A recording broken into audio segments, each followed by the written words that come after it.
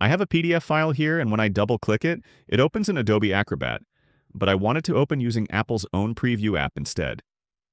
Select the file, right-click, and choose Get Info. Or you can use a keyboard shortcut command +I. Here I can change the app that's being used to open this file. You can choose from the list or locate another app if it's not included here. Your Mac will sort by recommended apps by default, but sometimes you'll need to change that setting to All Apps if your preferred app is grayed out. I'm going to go back and choose Preview to be the go-to app for this file. The important part here is to click Change All. Otherwise, you're just changing the app for this particular file, but I want this change to cover all PDF files on my computer, and there you have it.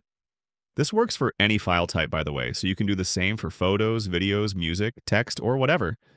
Click the like button if this helped, and subscribe for more quick guides like this. Thanks all. Until next time.